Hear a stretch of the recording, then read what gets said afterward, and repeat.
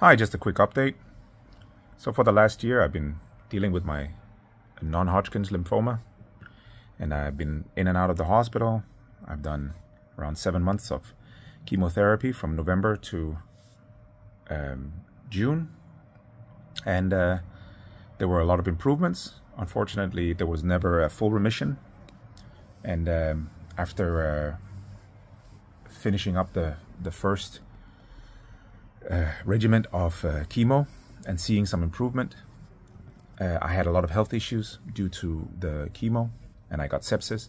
So I chose to take another approach by changing a lot of things in my life, diet and lifestyle, and I managed to improve my health a lot. I managed to get rid of almost all of my side effects from the chemo. I managed to get back in shape. I managed to get back in the gym and work out. And it even looked like the cancer wasn't progressing, at least not as aggressively.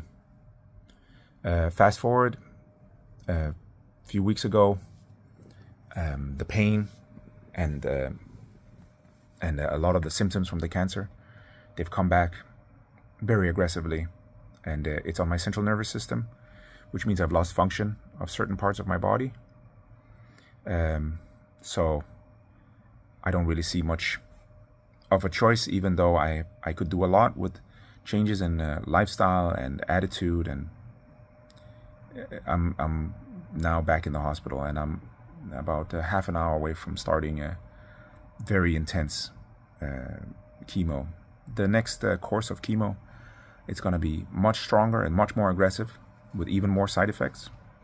So this is not the outcome that I wanted. I was hoping to do something more holistic, something that would improve my health overall.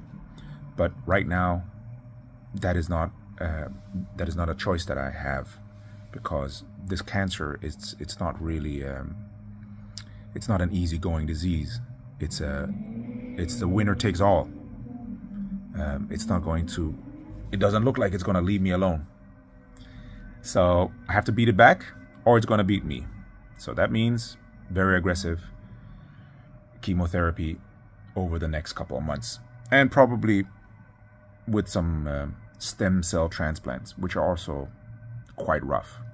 If anybody knows anything about that, they know that basically you have to wipe out the whole immune system and reboot everything. So that's what's happening. I wish I had better news for you guys. Most of you know me as a fit and disciplined person, and that hasn't changed. Actually, that has only enhanced. And I'm very optimistic that I'm going to keep fighting all the way through this, and I'm going to keep my head up high. And I know there's a lot of you rooting for me, and I won't let you guys down. I'm going to keep fighting. There's also some of you that probably think that I could have done better, and there are other things that I should have done. It's very easy to sit on the outside. It's very easy. And I hope you never get to be in a situation where you need to make very difficult decisions together with medical teams, together with your family. I hope you're never in that situation, because you'll see that it's not a win-win. There is going to be sacrifice.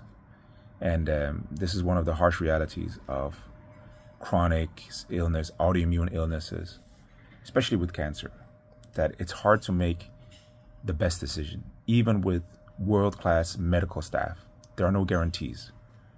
And this is just the luck of the draw. What caused this illness?